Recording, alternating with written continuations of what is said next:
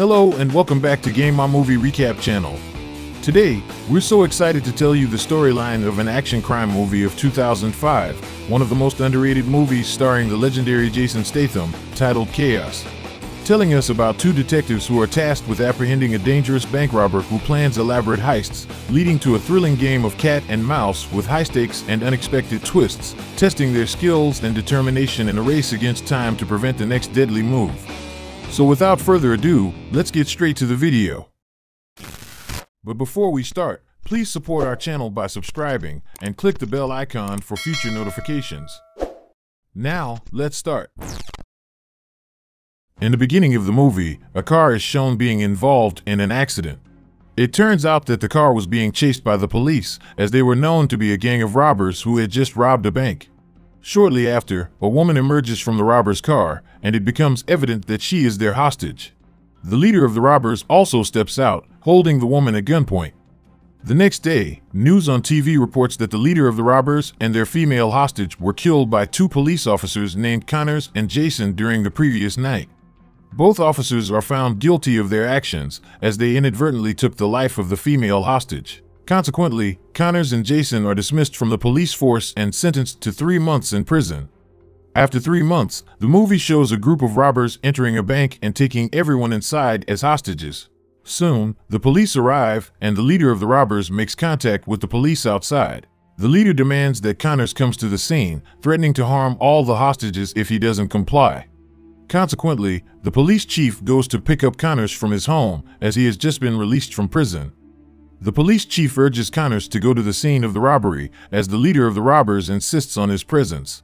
He promises to reinstate Connors as a police officer if he follows his orders. Finally, Connors agrees, and they both head to the scene of the robbery. Upon arriving there, Connors is tasked by the police chief to contact the leader of the robbers. The police chief also asks a detective named Shane to work together with Connors to capture the robbers.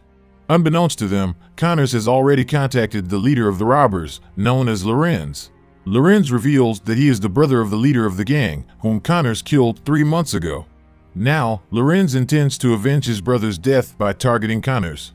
After the call ends, Connors orders the SWAT team to break down the door, as he and Shane are going to enter the bank. However, when the SWAT team attempts to break in, there is a sudden explosion.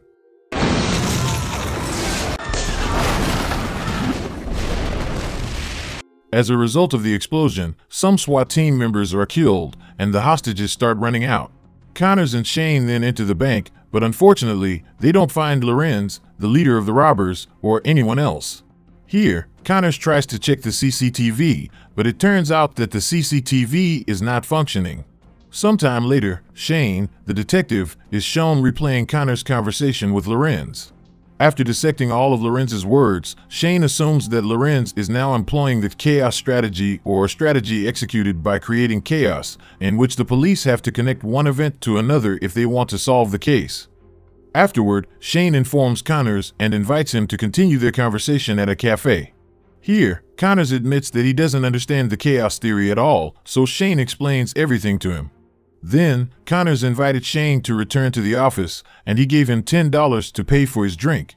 At the same time, Shane took Connors' $10 and replaced it with his $20.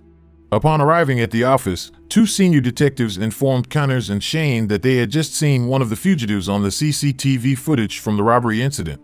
They suspected that the fugitive had a connection to Lorenz, so they decided to prioritize capturing the fugitive first. The two senior detectives had found the address of the fugitive and immediately asked Connors and Shane to join them in apprehending him right away.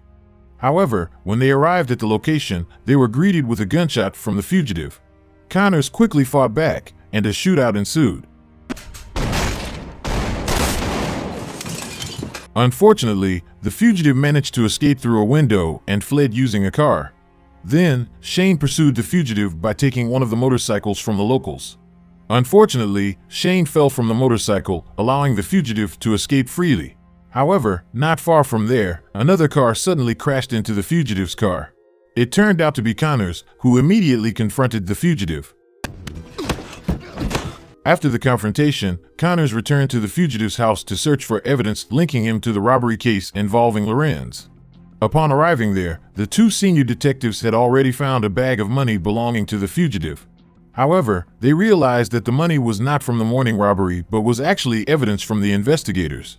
They knew this because the money had a distinct fragrance, which was a habit of the investigators to mark it as evidence. The case became even more complicated as they now suspected that someone within the police force was involved and had helped the fugitive steal the money from the investigators. Afterwards, Connors and Shane went to the investigator's office to inquire about the police officer who had visited the place. Upon arriving, Connors immediately asked a new guard about anyone who had entered or exited the premises. The guard showed Connors the signature of a detective named Callow, who frequently visited the office. The last time he came, he was carrying a bag of evidence containing money. This raised suspicions for Connors and Shane that Detective Callow was involved with the fugitive and Lorenz. Subsequently, Connors and Shane requested permission from the police chief to apprehend Detective Callow for his involvement with the fugitive and Lorenz. However, in the midst of their discussion, the police chief received news that Detective Callow had just been found dead in his home. Upon hearing this, Connors and Shane immediately rushed to Detective Callow's house. Upon arriving at the scene, they found a printed map of the bank that had been robbed earlier by Lorenz's gang. Connors and Shane became even more convinced that Callow was involved in the heist. Unfortunately, Callow was no longer alive, so they couldn't extract any further information from him. In the end, Shane decided to return to the bank to recheck the CCTV, which had malfunctioned the day before. Arriving there, Shane brought along an IT team to fix the CCTV. Eventually, they managed to turn on the CCTV, but it seemed that none of the robbers were captured on the CCTV footage.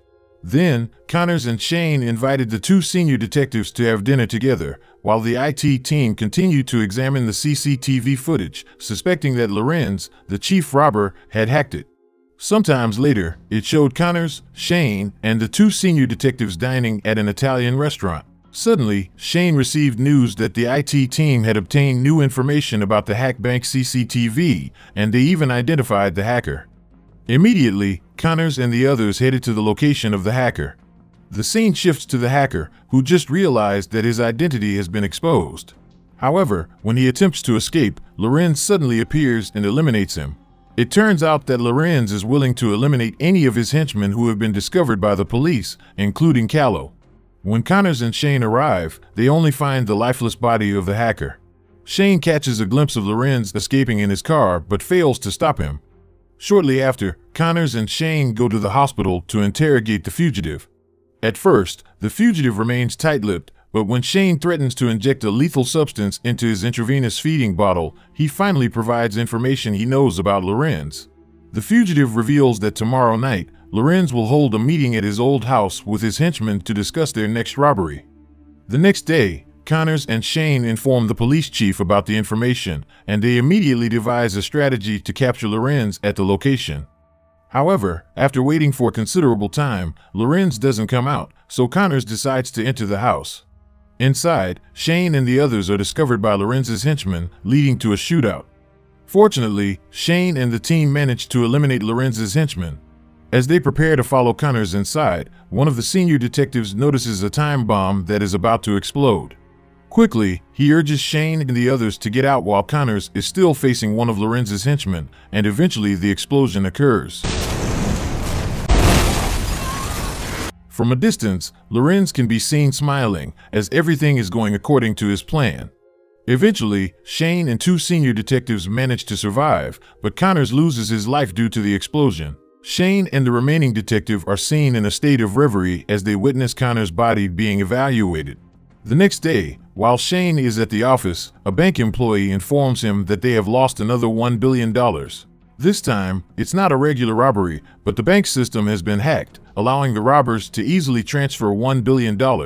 Shane assumes that this is surely Lorenz's doing since he had previously hacked the bank's CCTV. As Shane is about to get into his car, he receives a call from Lorenz, who warns him to stop pursuing him if he doesn't want to end up like Connors. Undeterred, Shane responds that he will soon eliminate Lorenz and recover the stolen $1 billion. He then decides to interrogate the new guard of the investigation room because he feels something is amiss with Callow's signature from yesterday when he took one bag of evidence money. Shane suspects that the guard has forged Callow's signature and was the one who brought the bag of evidence money. The guard admits that he was the one who brought the bag and handed it over to the fugitive, who was supposed to deliver it to Lorenz. He did all of this because he held a grudge against Callow, who had always treated him disrespectfully as a new guard. Lorenz promised to eliminate Callow if the guard agreed to take the money. Hearing all of this, Shane is taken aback and comments that Lorenz is too clever, as he had even managed to trap Connors. Suddenly, the guard reveals that Lorenz has always been one step ahead of Connors. Shane questions how the guard would know such information, given that he is just a new guard at the investigation office. Shane then threatens to harm the guard's family if he doesn't tell the truth.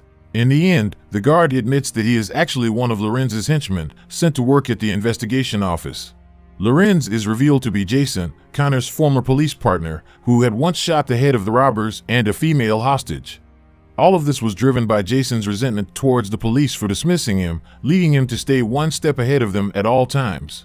Upon learning the truth, Shane and his colleague immediately ambush Lorenz, who was enjoying a cup of coffee at a cafe, leading to a shootout.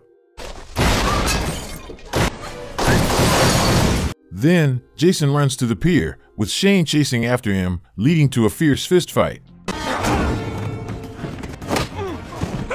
Ultimately, Shane manages to eliminate Jason using his weapon. Feeling relieved, Shane believes that his task is finally coming to an end. He goes to a cafe with his colleague, as their only remaining duty is to find the $1 billion that Jason had stolen. As Shane takes out $10 to pay, he notices a distinct scent emanating from the money. He suddenly remembers that this scent is the same as the one from the evidence money at the investigation office. It dawns on him that he got the money from Connors, whom he exchanged money with during their coffee break. From that realization, Shane senses something amiss, wondering how Connors could have possessed that money. Quickly, Shane rushes to Connors' house to search for clues. Upon arrival, he finds a book titled Chaos. As Shane opens the book, he discovers marked key points inside it.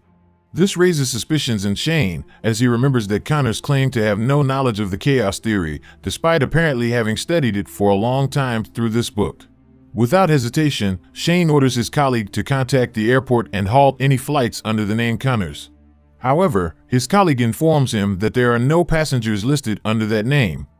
Shane then notices the name James written in the margin of the book, referring to the author of Chaos. He quickly deduces that Connors must have faked his death and is now using the name James as an alias.